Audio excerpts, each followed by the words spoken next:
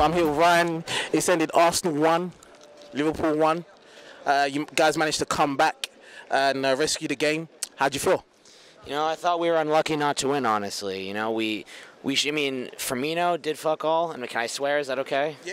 Firmino did fuck all, you know, in my opinion. Salah was all right, but he didn't. I mean, did he shoot at all? I didn't see him shoot, personally. But, you know, I thought Leno lost us the game, or cost us the win, honestly, in my opinion. But, you know, I really think we carried the play. I mean, he did try to catch it, but I mean, the pace that it was coming at, it was difficult for him. So I think he done the best of the bad situation. However, obviously, you guys managed to, you know, get the draw. Does that show how far you've come? By the way you're speaking, as you're saying, you're pretty upset that you didn't actually win the game, as opposed to being happy to join the game. I mean, look, we've always known we have class players. I mean, Mesut Ozil is, you know, top 10 in the world, in my opinion. On his day, not saying consistently, on his day, he's top 10 in the world. And it just takes that Unai Emery, that new breath of life to really, you know, get something out of them. And, you know, I mean, it was, look, cracking finish by Milner, perfect finish. But, you know, I really thought we hung with you guys. I mean, we dominated possession. You know, Mane didn't. I don't support Liverpool. You should never say that to me, mate. I don't support Liverpool. You don't support Liverpool? No, I support Man United. Oh, Man United. Okay, well, anyways, I mean, I think we've really turned a corner personally. I mean, look, under Wenger, we lose 3-0 that game, easily.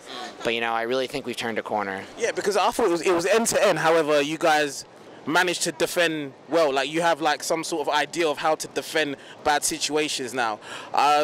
Now, with that being said, do you guys think you can push on and try to challenge for the league, or is it too early? Do you think you guys are just trying to make sure you get top 4?